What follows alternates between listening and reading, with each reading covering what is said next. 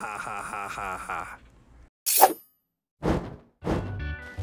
What's up everybody? I am back. Actually, I am not back.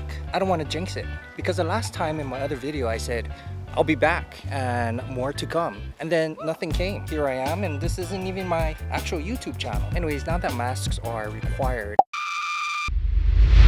I thought it would be cool to use something other than the standard, medical mask or those masks that you buy from the store, or even those cloth masks. So I thought that maybe it would be cool to use something like a samurai mask. Now that would be interesting.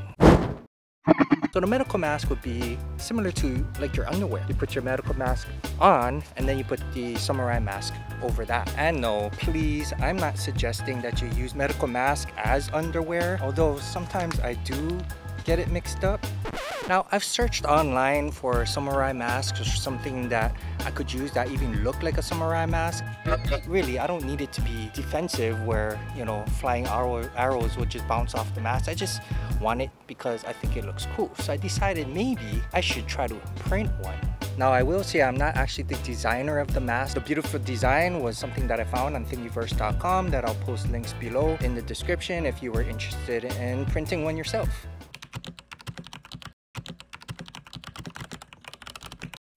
Alright, so the first thing we're going to need to do is download the STL from thingiverse.com. We're going to print this in TPU. TPU is a flexible type of plastic. The next thing I have to do is load the file into my slicer and then configure all the settings. The slicer I personally use is I think it's Cura.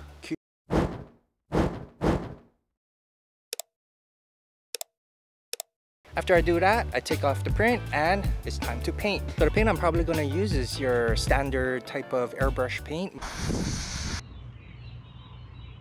Then I'll put some sort of backing on the inside of the mask, probably something like a 1/8 inch thick type of foam. But that's to allow a comfortable fit onto your face. So we're just going to slap on some hot glue, stick it onto the back of the mask and call it a day.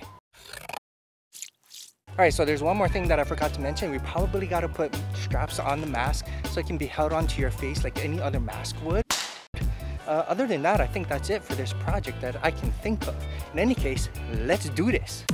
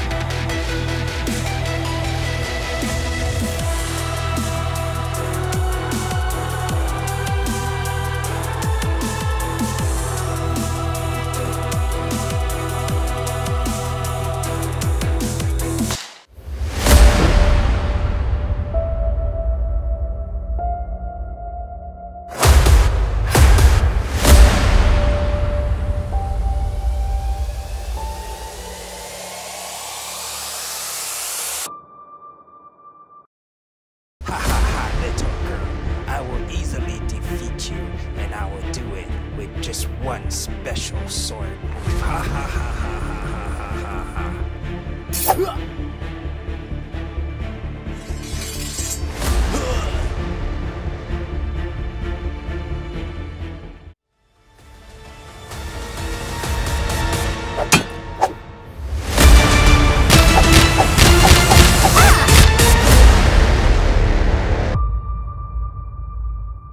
Alright guys, so that's it for this video.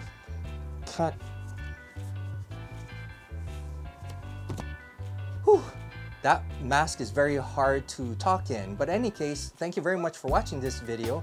And yeah, I had a lot of fun making it with my 5-year-old daughter. Big thanks to my wife for retake, all those video clips and all that stuff. And if you want to see more videos like this, don't subscribe because this is more of a photography related channel.